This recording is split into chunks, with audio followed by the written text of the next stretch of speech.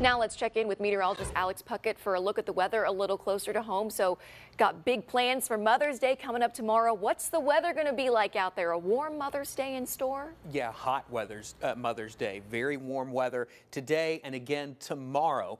Now in Birmingham, we have seen a few clouds push in back towards Leeds. A shower earlier. Leeds and Trussville saw a little bit of rain, but most of us have stayed dry. There are still a few showers showing up on radar. Showers and thunderstorms right now in parts of Clay and Chambers counties. Those are starting to push south into parts of Randolph County and into Tallapoosa County. This will stay east of Alex City, it looks like, but some heavier rain extending east from New Site back towards Wadley.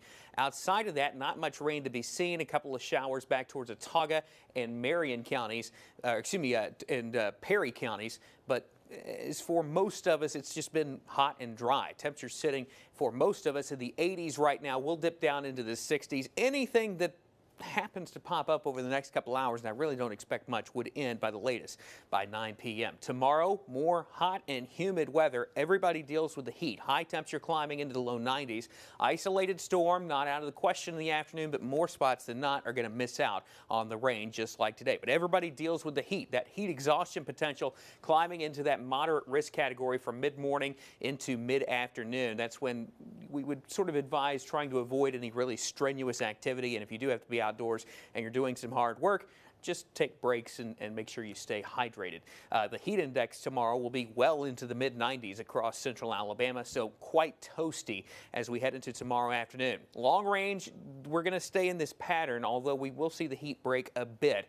Hit or miss showers and storms each day. On any one day, some backyards get a thunderstorm, others miss out, and the rain coverage is just going to be really spotty pretty much all week long. Rain chances going to range between 20 and 40% over the next 7 days, but on no day do I think we're totally dry. Now, with this kind of a pattern, I'm not going to be able to tell you who sees the heaviest rain over the next 7 days.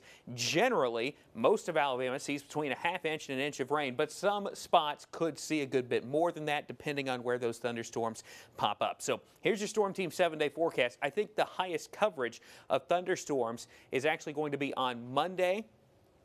Maybe a little bit drier Tuesday, hit or miss Wednesday through Friday, and then again, maybe a little bit of a dip in that rain coverage on Saturday. Note those temperatures do take a little bit of a dip as we head into the middle of next week.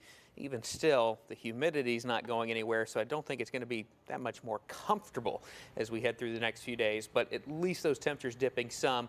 And again, just be aware, afternoon and evening thunderstorms are in the forecast for the foreseeable future. Laura.